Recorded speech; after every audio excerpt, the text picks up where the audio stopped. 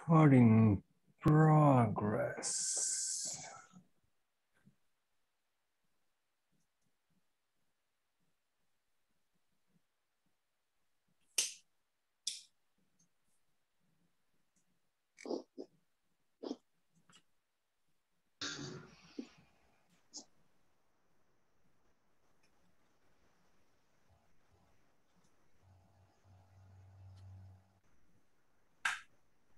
Antes eu vou estudar essas cores.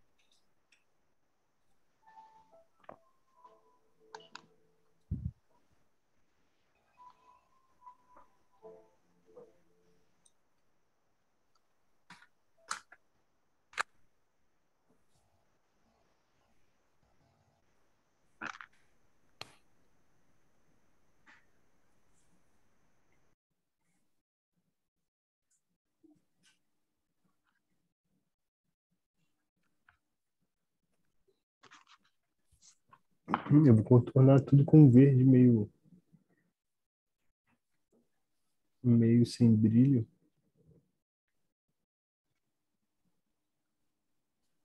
Só que Agora você vai até poder dar o número do lápis, Leandro. Eu sinto que a ponta tá gorda. As pontas são difíceis de ficar fina, bem difícil. É. Muito difícil. Tu faz as 3 risquinhos já, pronto, acabou. Ele é muito mole.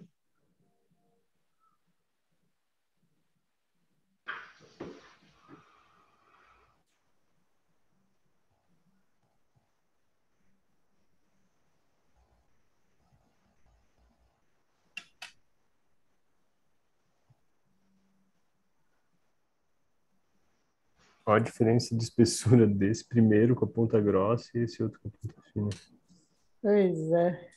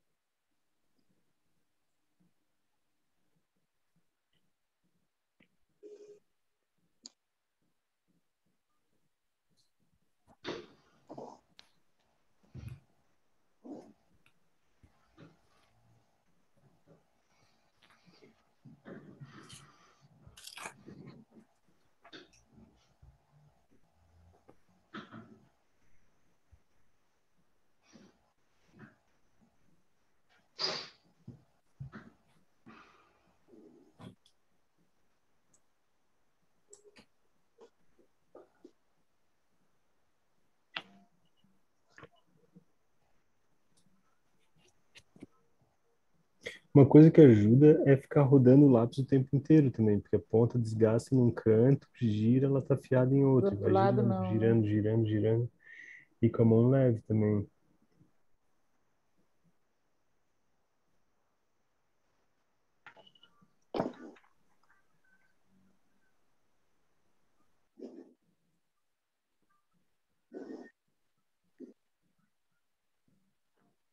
Praticamente a cada traço dá uma giradinha.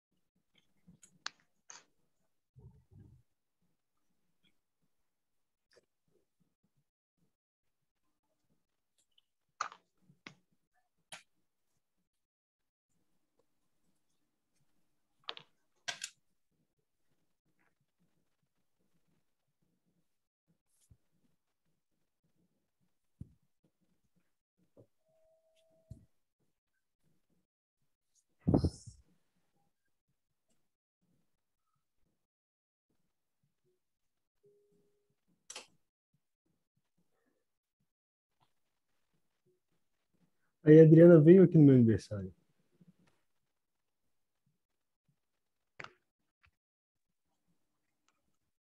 Quem? A gente estava sabendo disso. A gente viu o vídeo. Ela fez o vídeo. Eu não vi vídeo nenhum. Ah, só vi o vídeo do abrir o pacote. É, só esse Esse. mesmo. Ah, bom, eu entendi que ele tinha ido no aniversário. Esse vídeo foi feito no meu aniversário. Ah, tá. Você vai ter que fazer um bolinho depois, Leandro. Eu vou comprar ali Sábado no, que vem. eu vou comprar ali no Cucanase. Pode Canasio comprar mesmo. no... Como é que chama aquele da Trindade? Ah, é o do rapaz lá da Trindade. Ô, Leandro, aí perto da sua casa eu descobri um lugar que tem um pão de queijo bom, aquela rainha do pão de queijo. Rainha do pão de queijo. Aquela é um pão de queijo realmente de respeito, viu? E aonde Onde que é fica? mesmo? Fica É na Lauro Linhares, perto de onde você me pegou, Eneida. na frente do posto de gasolina ali do... Que é do Angelone também, né? Aquele Sei, pequenininho. sei. É, aquele mesmo. Pão de queijo é gostoso, com queijo Minas mesmo, não tem aquele tanto de grude que o povo só coloca, como é Farinha. que fala? Polvilho? Polvilho, nossa senhora.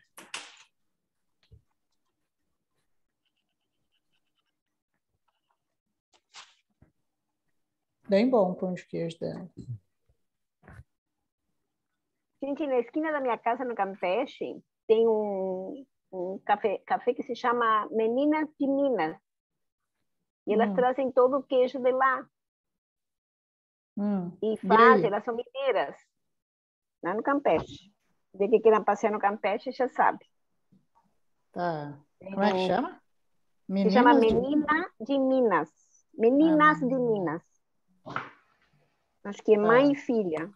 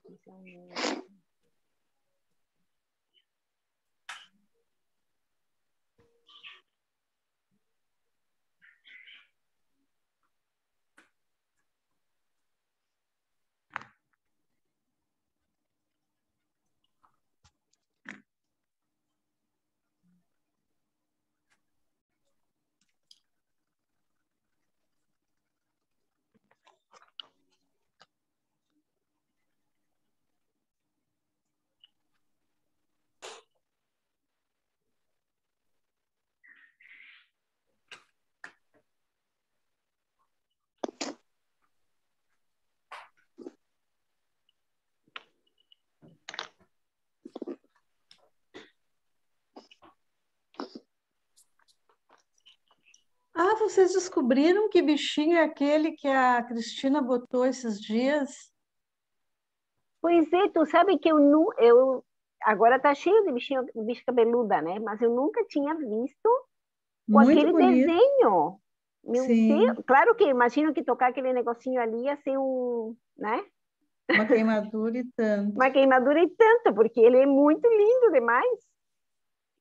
E ele era bem pequeno, assim, ele é tipo 3,5 centímetros por aí. Muito Engraçado que tinha bonito. aquela. Tu viu o focinho dele, bem vermelho? É, Não, e aquele sim, desenho de cima, gente, o que que era aquilo? Nunca vi. Foi a muito única vez. bonito ele. Muito mesmo.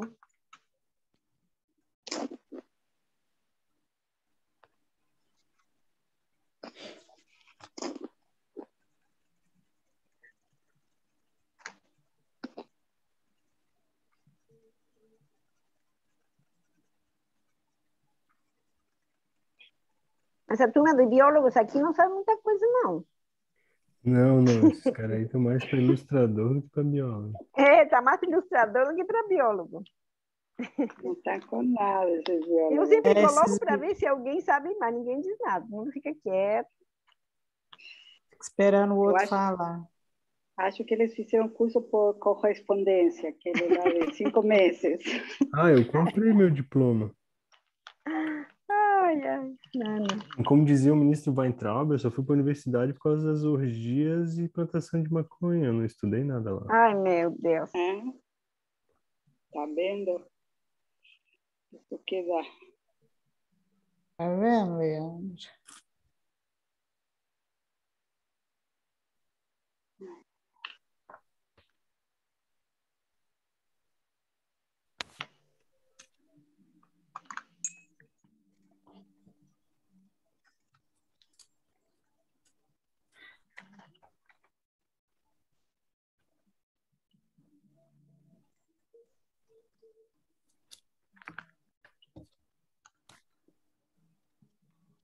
Eu levei 7 anos para me formar. E nunca me Porque já chamaram para uma orgia. Perdeu Aproveita tempo. essas E nem oportunidades plantação que de a universidade. maconha. Será que a galera não ia com a minha cara? Porra, agora fiquei ofendido. achando que não, Leandro. Acharam que você estava muito. Deixa eu pensar aqui. Muito certinho. Cara, muito, É. Família. Tu é daqui mesmo, Leandro? Eu nasci em Curitiba, mas moro aqui desde muito filhote. Você precisava para perguntar? Uhum. Não, sempre ia te perguntar e nunca me lembro. Agora não sei por que me veio na cabeça.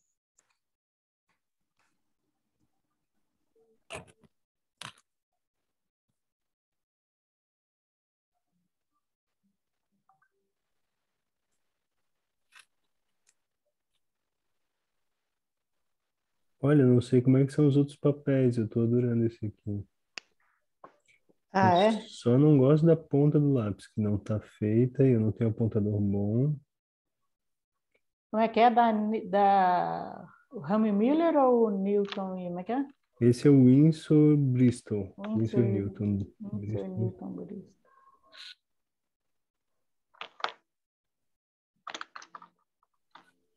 Ah, Leandro, se ele for mais barato que o Fabriano, tá valendo, né? Ah, acho que é. O Fabriano tá. Não, aquele Fabriano lá não existe mais, sabia? Não, mas mesmo o outro, assim, meio que talvez parecido, quem De sabe, aquarela, né? tá? Nossa, sim, é sofrido. É possível que eu teste no Saunders que tá para chegar aí sábado. O lápis de Assim, cor. não é isso, Leandro. É que, por exemplo, para mim, assim, eu não desenho para ter pagar aquele valor do bloco, entendeu? Sim. Né? A gente tem que chegar num ponto, passar uma régua, né? Porque senão não dá, né?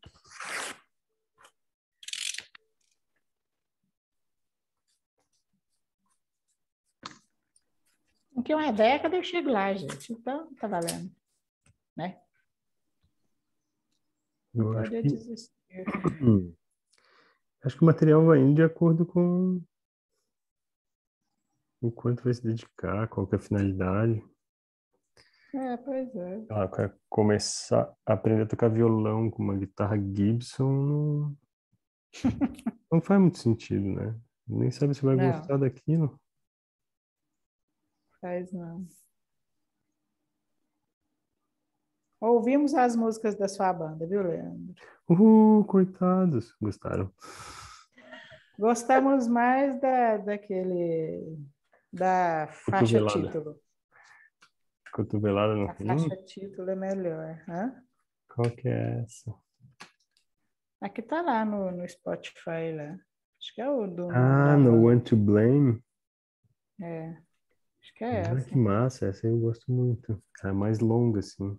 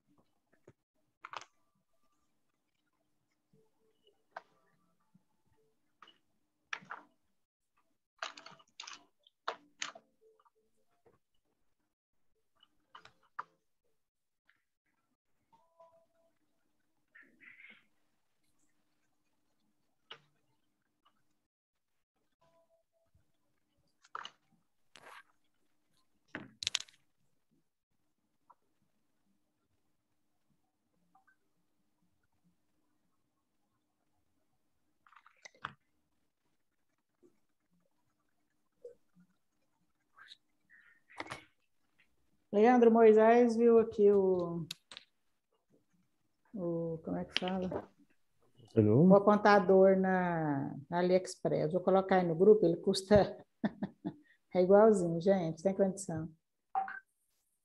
Ele está na promoção, né? Mas sai por R$ 77,62. Eita. Eu coloquei aí no grupo, tá? Depois você dá uma olhada. Tá. Mas esse AliExpress sempre chega, hein? Ixi, Pô, eu tão já comprei dizendo que algumas sim. coisas lá que chega aqui. Comprei essa ferramenta de cerâmica aqui, ó. Demora, mas chega. Não Demora, estou Leandro, enxergando. mas depois eu ponho depois eu mando para você ver. Depende do que se tiver por aqui, já chega bem rapidinho. Ah, Essas também tem compras isso. aqui, eu comprei umas 5 ferramentas de cerâmica, mais ou menos. Teve umas que chegaram com 15 dias. Putz. Teve uma que demorou mais. São aquelas Diamond Tools ou não? Aquelas parecidas, né? Aquela cópia daquelas. Ah, tá. Porque eles copiam tudo, né, gente? O que é aquilo? Meu Deus do céu.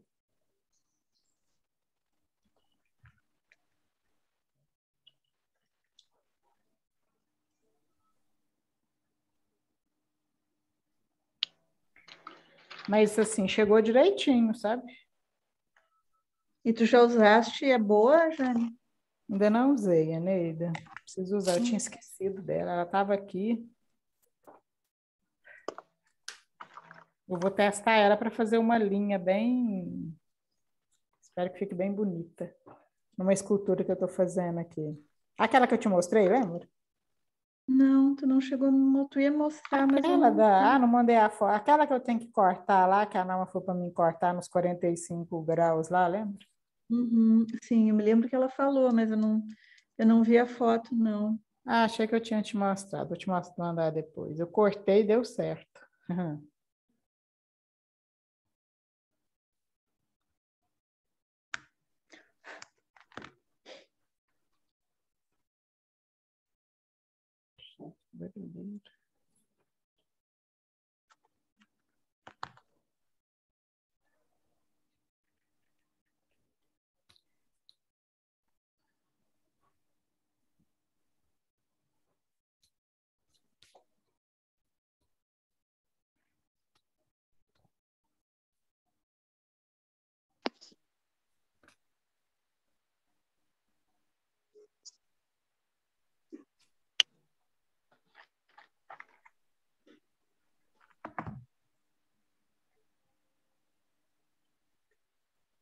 Eu acho que uma das coisas difíceis de eu conseguir fazer com lápis de cor é me livrar do paradigma da aquarela. Porque eles não Como são a assim? mesma coisa. É porque eu fico tentando fazer em camadas, isso e aquilo, e coisas que funcionam para aquarela, mas eu não sei se funciona pro lápis de cor. E eu tenho que meio que descobrir tudo de novo, assim.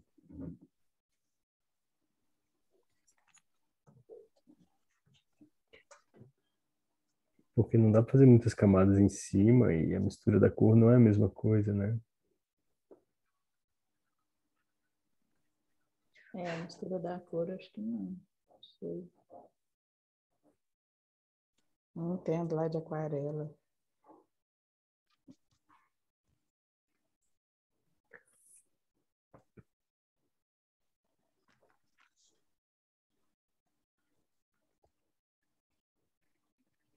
Eu acho que quando tem uma superfície maior, Leandro, tu consegue fazer, às vezes, dependendo da cor, trabalhar em camadas.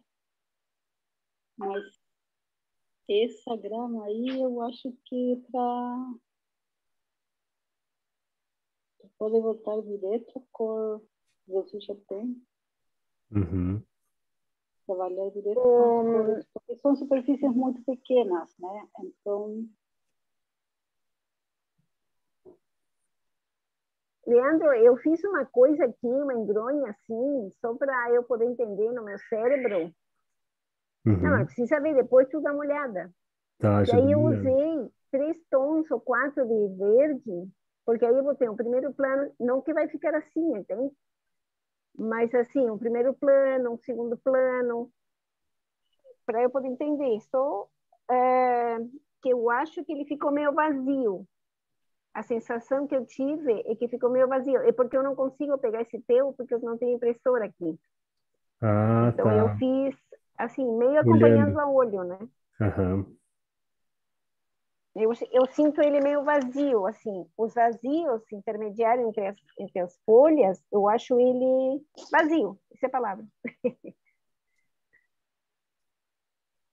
Porque para fazer os vários tons não é fácil, não. E também não fiz em manteiga, né?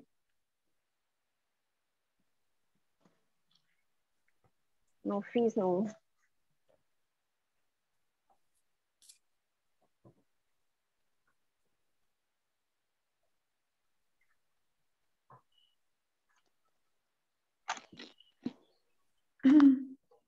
E eu tentei a pedra nesse papel, eu não gostei tanto, sabe, Leandro? Ah, é? Eu achei que demorou muito para fechar, assim, ela fica, ele tem textura demais, eu acho. Ah, tá. Ele tem que E ser daí eu áspero sem terminei. textura, eu acho. Hã? Ele tem que ser áspero, porém sem textura. Sim. E o que eu achei que eu experimentei fazer aqui, que eu achei legal, eu fiz no marrom a sombra com roxo e ficou bem, eu achei que ficou bom. A Vanessa falou daquela vez, lembra, Leandro, do meu olho lá, que era para mim colocar marrom com roxo? Uhum. Ah, é? Eu até cheguei a anotar.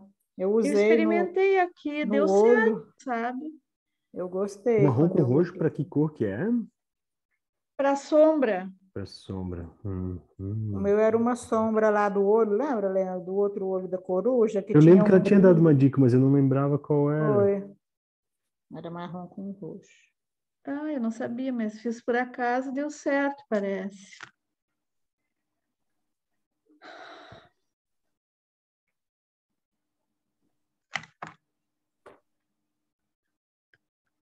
Ó, Leandro, eu já estou no terceiro olho aqui, quem sabe, talvez vá sair certo agora.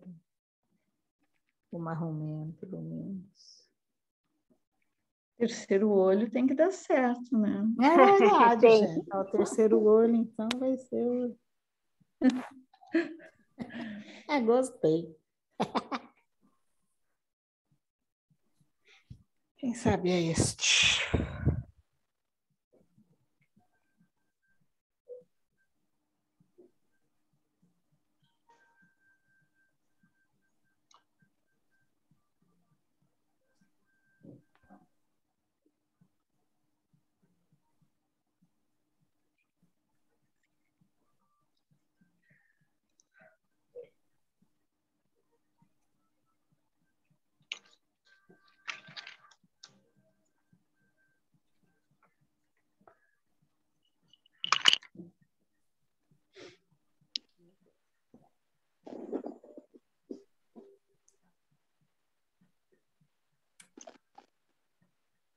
Deixa eu ver quanto é meu lápis.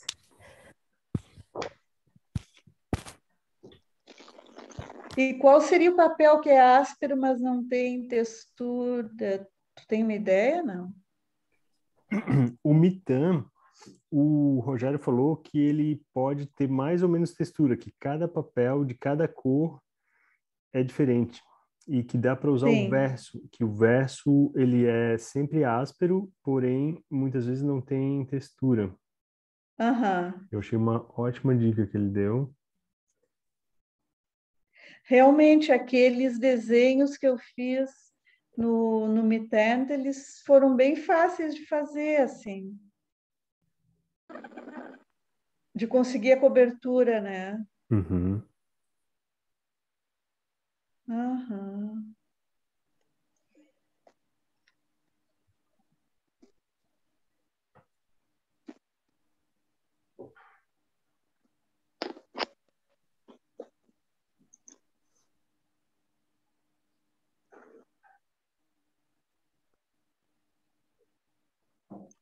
Mandei a pedra, tá horrível, mas é o que deu hoje.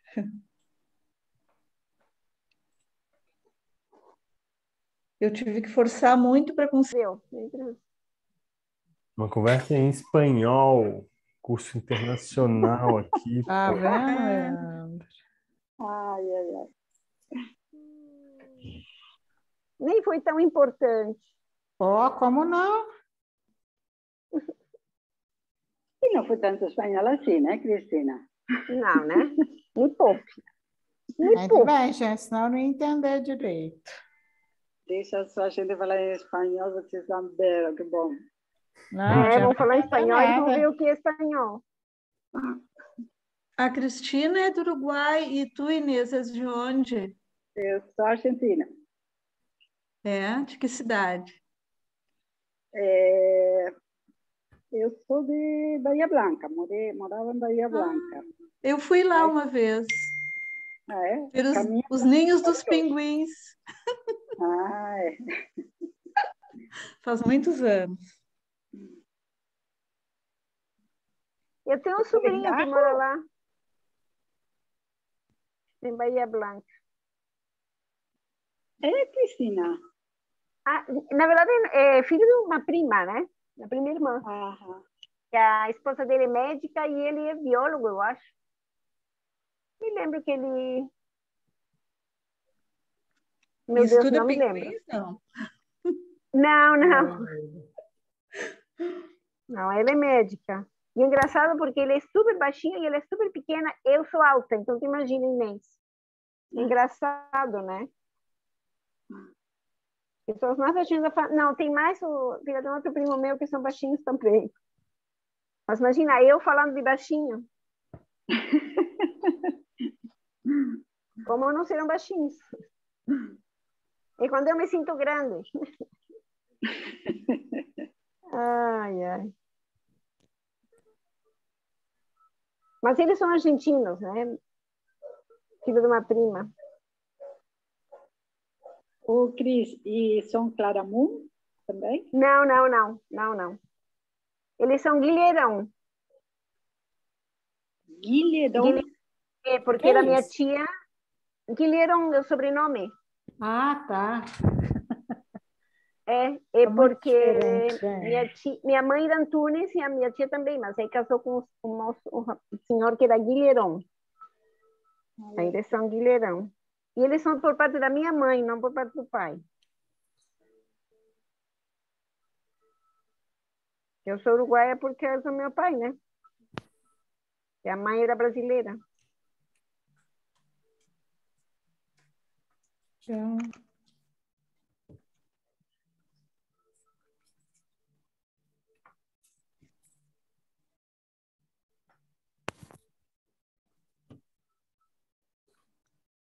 Lá a cidade não é muito grande. Se eu começo a perguntar, já...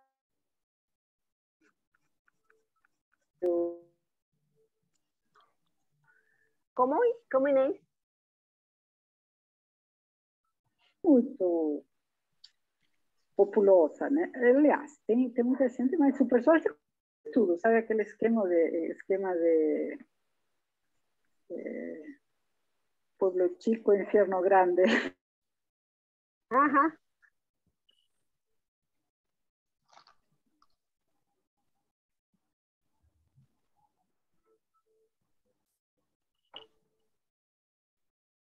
Ai, tem um filme argentino muito bom, Inês. Agora deixa me lembrar, da anotadora na minha casa. É argentino. Aham. Ele é um escritor famoso, não sei se eu ouvi falar. Ai, deixa eu ver. Um ilustre cidadão. Ou cidadão ilustre, uma coisa assim, é. Muito, mas é bom para todo mundo ver, tá? Muito legal. Só brevemente. Ele é um escritor famoso que não queria mais falar com ninguém. Assim, com o prêmio Nobel, aquela pessoa super, hiper... Ouvi falar.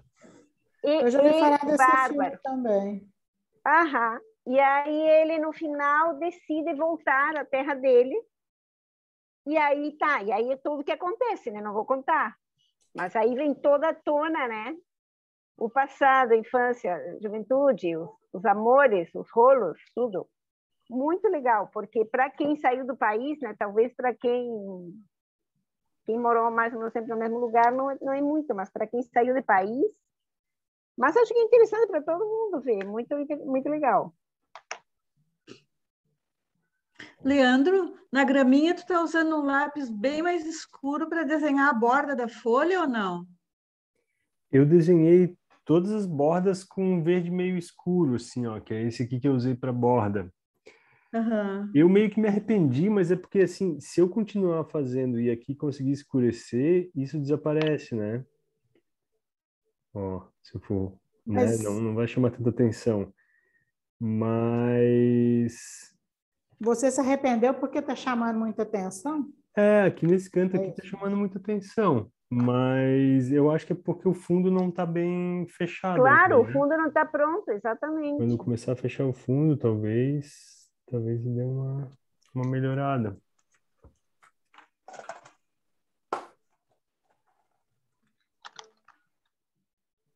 E eu acho que eu tenho que colocar uns elementos meio de cores um pouco diferentes, para parecer que tem coisa meio seca misturada com... Ah, sim, um amarelinho, né? Uma coisa assim também, né? Eu tô botando óculos, sim, para dizer que é uma palha. Eu estou tentando fazer uma graminha aqui, aproveitar os últimos minutos. Eu estou tentando fazer o olho ainda. Tristeza.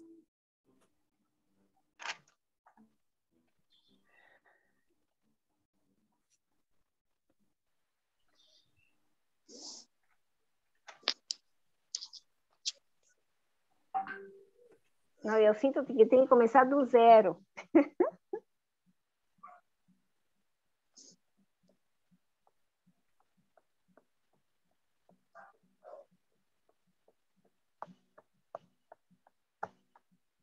Mas depois tu manda esse, né, Leandro?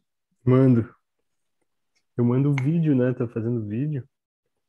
Vou Aham. mandar o link. Se eu não mandar, me lembrem. Pior que a Cristina me lembrou, mas eu não lembrei. É que semana passada tava difícil mesmo.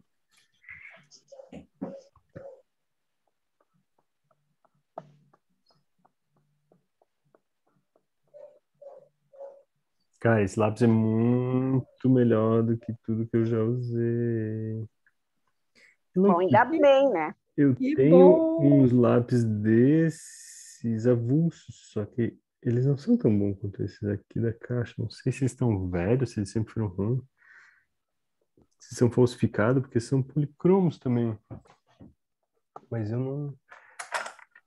São esses aqui, ó. Deixa eu A ver. madeira pode ter secado, né? Se ele é bem velho. Ah, e o papel, esse papel aqui também parece que tá bem legal, hein? A madeira deu aquela rachada. Lembra que eu mostrei? Olha só. Sim, uns que estavam, tipo, na hora de apontar, ficavam todos comidos, né? Olha aqui, ó. Uhum. Mas é que os nossos foram com muitas boas intenções, muito carinho, que os outros teus não têm. Essa é a diferença. Quer falar, Inês? Eu não entendi. Podemos falar. Falar. Não entendeu. Agora eu não vou falar outra vez, não. Deu. Mas teu Gente, áudio tá quer ver meio uma coisa? abafado pra mim. Os nossos têm muito carinho. Foram Ah, comprados com muito carinho, boas intenções, que teus outros lápis não têm. entendi.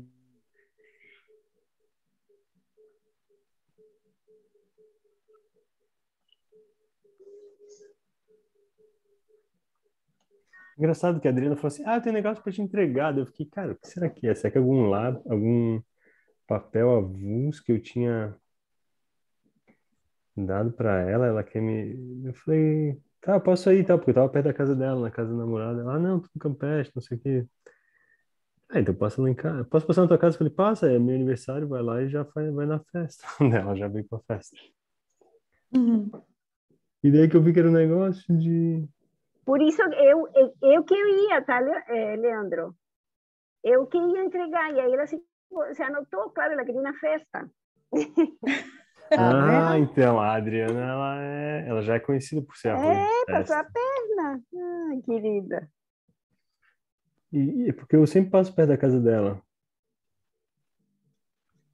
Porque, Aquele bairro que ela mora é muito legal, né, Leandro? Eu não conhecia aquele lugar ali, não.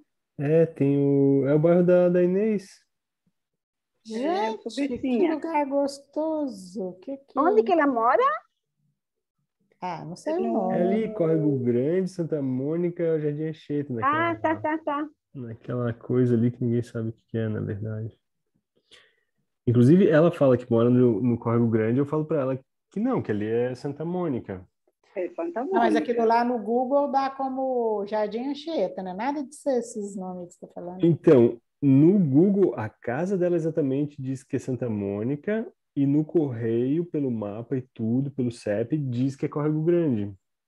Só que eu Sério? falei pra Uma ela, hora que cara, eu. se tu fala que é Córrego Grande, a galera não vai achar, porque Córrego Grande é mais lá pra cima, mas sei lá, o Poção é no Córrego Grande pra mim, não ali. Ali pra mim é ou Santa Mônica e um pouquinho mais perto da Inês ali é Anchieta. A Anchieta é só o que tá É, em volta aquela daquela praça. rótula que tem um padre, que a outra rótula já não é Anchieta. Eu falei, cara, não, isso é viagem, porque acho que todo esse rolê aqui é Anchieta. Tem um ali que é Itália, eu acho, né? E É, tá. mas Ah, meu Itália filho está do falou mesmo dessa história de Itália ali, mas acho que era no Waze, então, falava que era Anchieta. O Itália está do outro lado do córrego. Tem um córrego que passa aqui, o córrego grande que passa, né, por Ah, aqui, ele corta. e isso. É, do outro lado do córrego, na realidade, é Parque São Jorge, e tem a Rua Sim. Geral do Córrego, né? Na frente do Parque São Jorge, chama Jardim Itália. Mas eu acho que se tu coloca, talvez pelo código postal, tudo isso seja Córrego Grande, Uhum. né? E os loteamentos, né? Porque até o loteamento que está aqui atrás, entre a minha casa, que é perto do Imperatriz, entre a minha casa e o supermercado Imperatriz, chama Jardim Germânia, Ah, entendeu? isso Então, cada, mesmo. sei lá, 4 ou 5 quarteirões tem um nome diferente. Uhum. É que são localidades dentro de bairro, eu acho, né? É que nem Chácara da Espanha, que é uma localidade dentro do centro. O bairro é centro, mas os moradores chamam É de que, na Chácara de Espanha. verdade, o loteamento Jardim Germânia, teoricamente, está no Córrego Grande, né? Ah, Ou seja, Isso, é um loteamento dentro de um bairro. sim. Nossa, esse eu nem ouvi falar. Só que para localizar, no caso, né? Aí, para quem é, agora eu acho que, como tu falou, talvez no código postal esteja tudo como córrego, né? É, e tá. Mas Uhum. tu fala com as pessoas nem sabem que ali é o córrego. Ali é Santa Esse Mônica, inclusive. Espanha aí, eu não sei onde é. Também não é A no sei. Chácara de centro. Espanha, Ah, a Chácara de Espanha é lá no centro. É entre a ela Praça no dos Não, você falou que centro. você Bombeiros. vai tocar, Leandro, no carnaval, não é? É, entre a Praça dos Bombeiros e os Marcunha ali, a Gama dessa, aquela parte toda ali da primeira DP da Ah, capital, do sim, Delegacia de sim. Homicídios. Na Chácara de Espanha, há uns anos atrás, estava o local de identificação antes de eles se mudar para lá. Por Itacorubi, né? Antes de mudar para Itacorubi, eles estavam ali na Chácara de Uhum. Espanha, não sei bem o nome da rua, mas era na Chácara de Espanha. Sim, eu lembro que eu fiz minha identidade Porque tu ali. falou a primeira DP, me lembrei. Nunca tinha ouvido falar. Quer dizer, o Leandro falou semana passada, eu acho, nesse lugar. É, porque É, onde ele falou que o vai meu tocar. estúdio é por ali, e é ali que a gente faz as festas de carnaval das Tá bandas. super lindo, tá linda a grama, Leandro. Ah, Obrigado. É é o uma lápis coisa. novo. Esse lápis novo com Vê se muito eu chego lá. carinho. Pois, Quantos verdes tu usaste?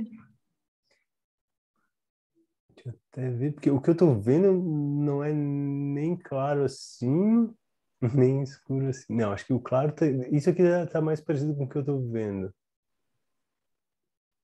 Assim, mais ou menos. O escuro tá muito legal. É, tem que botar um escuro bem forte, porque daí dá coragem de fazer os É. outros meio tom. Os verdes que eu tô usando são basicamente esses três aqui.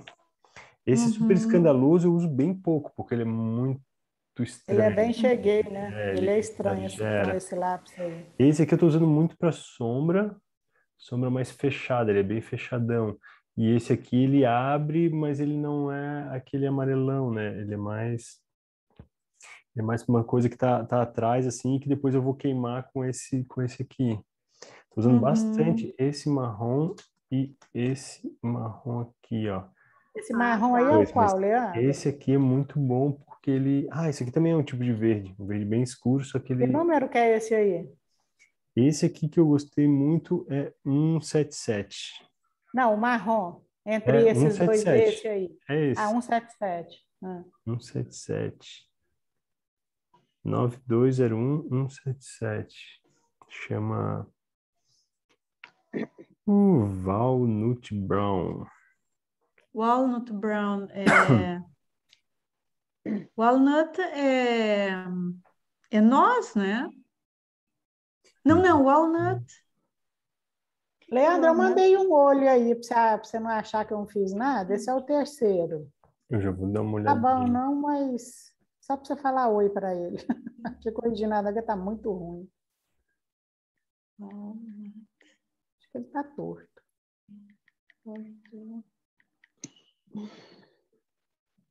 Eu estou fazendo em cima da Xerox que eu tenho, sabe? Da impressão.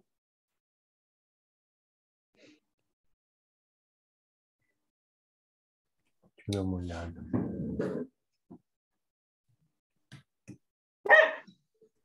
Agora você vai poder colocar aí do lado, Leandro, quando você usar os lápis, os números para a gente acompanhar. Ah, parou sim. Parou, ele deu que tinha terminado.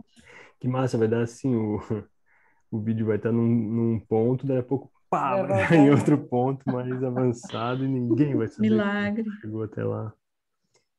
Aí, para saber mais, pague a inscrição. É mais ou menos isso.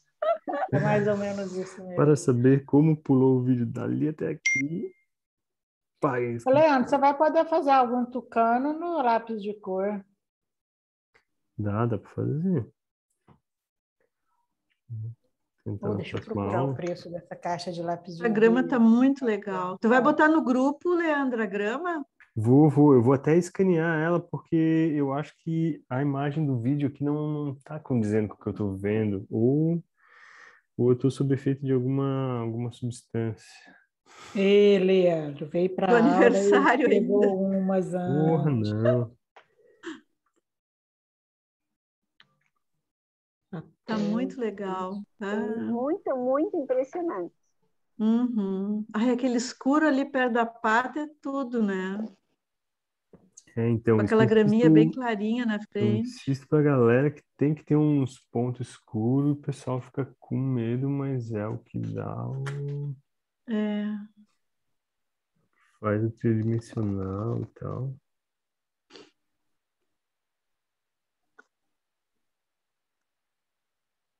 Eu acho que a obra do meu quero-quero vai ser a grama, sabe? Às vezes é isso mesmo. Tá muito bom. Gente, como é papel, Bristol.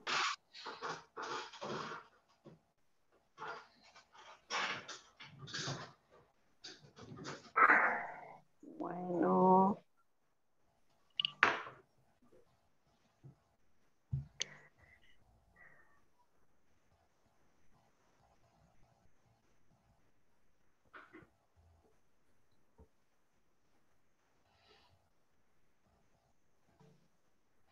Esse aí é quase um preto, né? Ou é preto?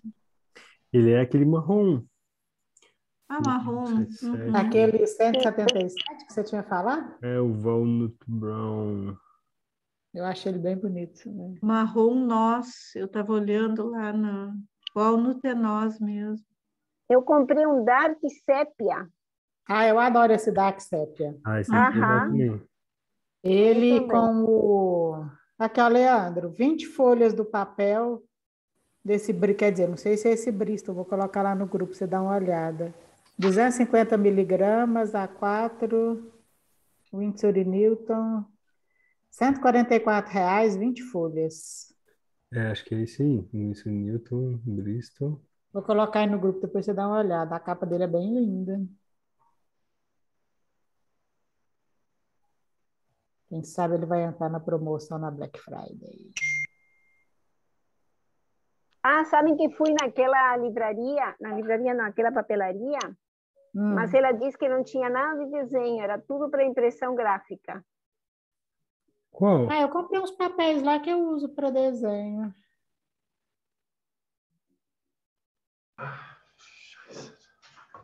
Mas eles são mais lisos. Como é que chama? Naquela MG, como é que é, Neida? Eu sempre É confundo. isso. Aham. M2. M2, isso. Cara, eles estavam fechando, não era uma coisa assim? Estão fechando. Eles vão fechar agora. Que dia que a mulher me falou que eles vão fechar? Em dezembro. Eu fui lá, mas ela me disse, não, acho que já foi tanta gente para comprar coisa de desenho, que ela já falou, não, de desenho não tem nada. Eles Então, sempre tiveram pouca coisa de desenho, sabe? Não, Eles ela disse tinham que trabalha com material para gráfica. artesanato e coisa assim também. Mas eles estavam com os papéis cinzas lá, bem bonito, para tamanho, quer dizer, tinha um punhado de papel bonito. Eu comprei uns cinzas lá para testar. Mais lisos. Lisos, eles são mais lisos.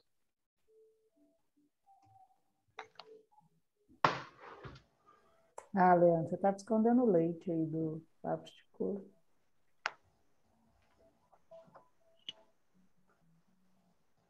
Tudo que eu aprendi de lápis de cor foi de orelhada, de ouvir a Inês, a Simona, o Rogério. Vai pegar uma Mas quem tem arte na mão, tem, né? Quem tem arte na mão, tem. Tem algumas questões de cor que vai ter que ser resolvida, mas a questão de claro e escuro da achura e do grafite é uma questão importante também. Essa já está bem resolvida na minha cabeça faz tempo. Claro, eu acho que o negócio é esse, que depois é só resolver a cor, né, Leandro? A Como é que usa o lápis de cor? Leandro, para que tu acha que vai ser bom esse papel com bastante textura, aquele desenho da canção?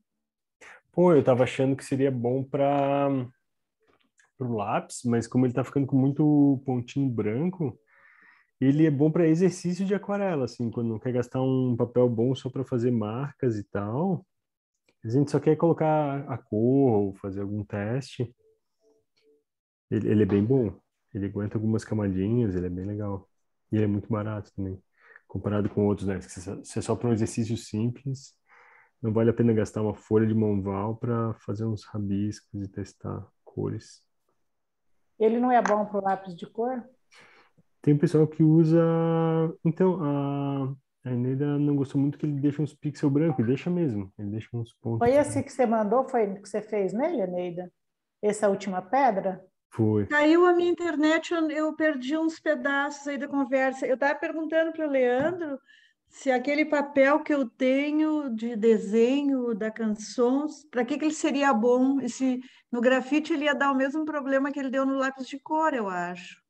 Ele é mais artístico, daí essa textura faz parte, mas pra gente que quer mais detalhe, ele dá o mesmo problema pro grafite. Mas dá para usar para aquarela para exercícios preliminares, assim. Funciona bem. Sim, porque ele é muito fininho, ele é muito leve, né? Ele é 200, eu acho que ele é só. É 220, eu acho, 220, 222. Certo. Tu me perguntou uma coisa, Jane, que foi? Eu perguntei se aquela pedra, esse último desenho que você colocou, você fez foi nele, né? Foi nele. Ele tinha que saturar muito. Uhum. Ficou muito pesado, assim. Ele ficava com muitos pontinhos brancos, sabe? Uhum. E aí, Leandro, e o papel esse aí? Porra, adorei. É que eu não tenho certeza se esse é o Bristol Windsor, mas eu tô achando que é. Que é uma sobra de umas folhas que eu tinha. Como é que você vai descobrir? Eu acho que eu vou comprar um bloco desse. Eu mandei lá na internet. Eu só pus no Google, não olhei em outro lugar. Não. Apareceu na Americana. Na Amazon não tem ele.